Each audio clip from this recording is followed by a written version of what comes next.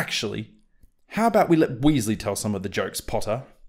The boy's grin brightened. My mouth will be busy tonight. And the next few hours as well. Oh, oh dear. What is up, guys? It is Regular Source here, and welcome back to the finale of Harry Potter, but it's written by an AI. Now guys, as the final video, let's try and smash that 100 likes. I'm not going to promise I'm releasing a next part if we hit that, because obviously there is no more parts, but let's try it anyway. Let's jump straight into Chapter 14, After a Little Rain. Harry and his friends returned to the school, which was still in the rain, making things seem a lot calmer. The Great Hall, which Harry and Draco usually attended for breakfast and lunch, was already packed to the brim with students. Students who had to have been in school for quite some time since they were in 7th year.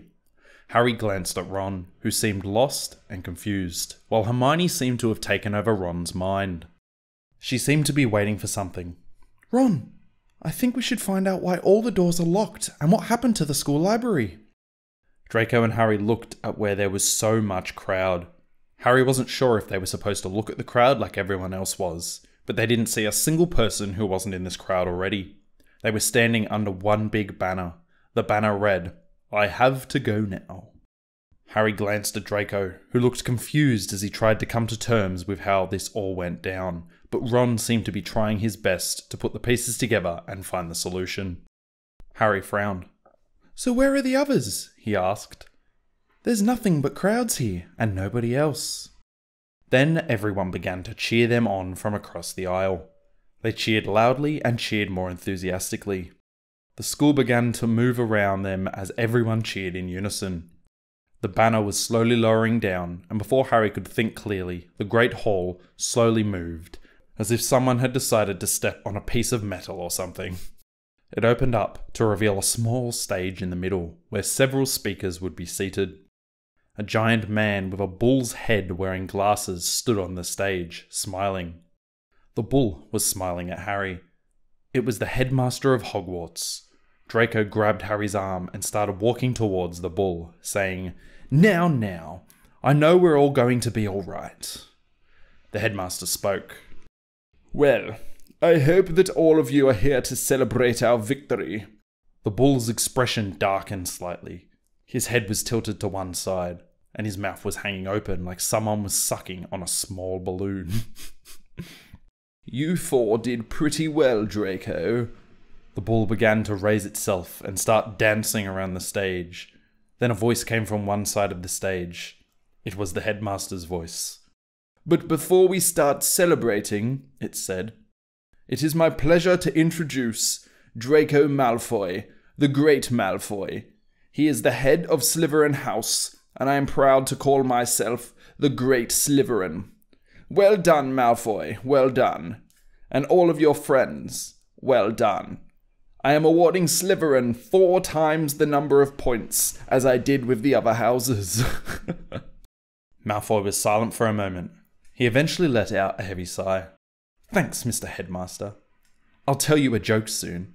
Then all of you will be free to leave. Draco grinned at him, and then he was silent for a second. That was fun.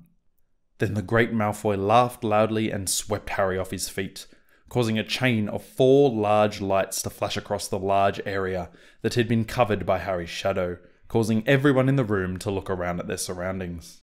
Actually, how about we let Weasley tell some of the jokes, Potter? The boy's grin brightened. My mouth will be busy tonight. And the next few hours as well. Oh, oh dear. Harry just laughed and pointed at the ceiling. There's lots of jokes to be told. Ron's eyes lit up. All right, Len, let's do that. He pulled his cloak back up around him, causing his robes to quickly become a dark blue as they flew across the room. Harry smiled, relieved and grateful that it was his turn to get the jokes he always loved to hear, before returning his attention to the table that had just appeared before them. He and Draco sat down next to each other, while Hermione and her invisible owl watched over Harry, watching every word he said, almost as if he had to speak through them. Harry didn't mind. He just rested his head on Draco's shoulder and watched as Ron stood next to the headmaster and made a very funny remark. As usual, The crowd did not really like Ron's jokes. And what a line to end Harry Potter and the Little Prince.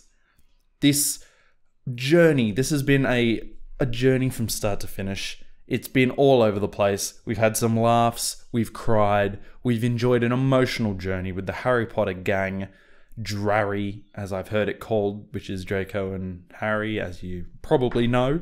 But yeah, this was an awesome adventure, guys. And thank you very much to the creator of this AI story. It was a GP2 written fanfic and edited by Nichols.